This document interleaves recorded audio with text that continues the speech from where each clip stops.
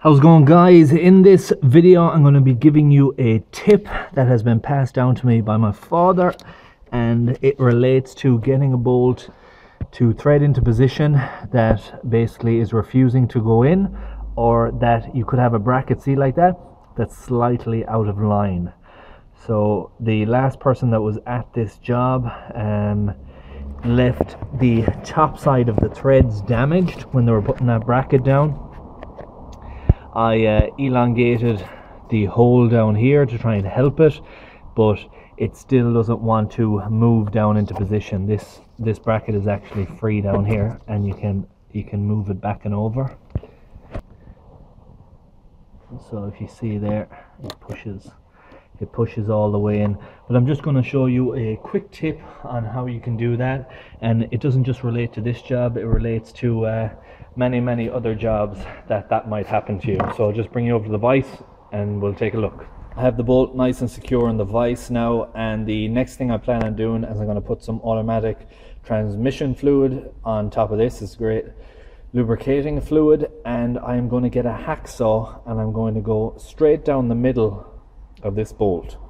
So I'm going to go straight down the middle, but I don't want to go all the way down. I just want to go to the top side. See where that thread is damaged there as well, from the top being burred?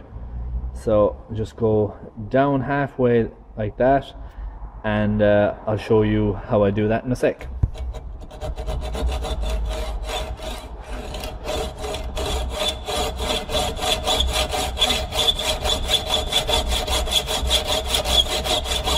Like I said, it's straight down the center you want to go.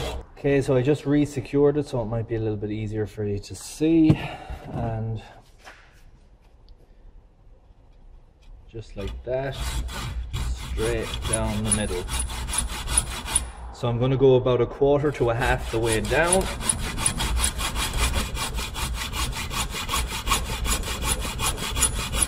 Okay, so for this particular one, that should be enough. Don't know if you can see it there. I'm bringing it a little bit closer. So as you can see, I believe that should be enough for this particular bolt. I'll just wire brush that off now in a minute. But what that actually does is it allows the top of the bolt to collapse in and gain thread easier. Then as it goes down to the base side here, you still have the full amount of thread, and the bolt is able to be secured and torqued up as normal, but this bit at the start just allows it to collapse in when you're starting the thread, and get a bolt that doesn't want to go into position to start. And I'm going to bring it over now and see if this has worked. Alright, so I have it in position down there, and I just started it off. Couple of threads, and there you go.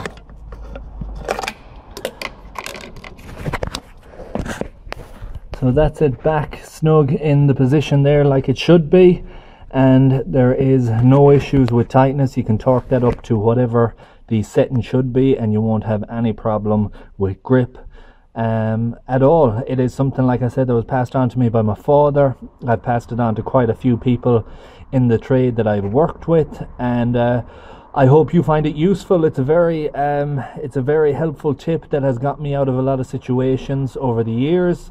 It's not something you'll use all the time, but when needed, it can certainly get you through a job without re-tapping or looking for new bolts, or lots of different reasons.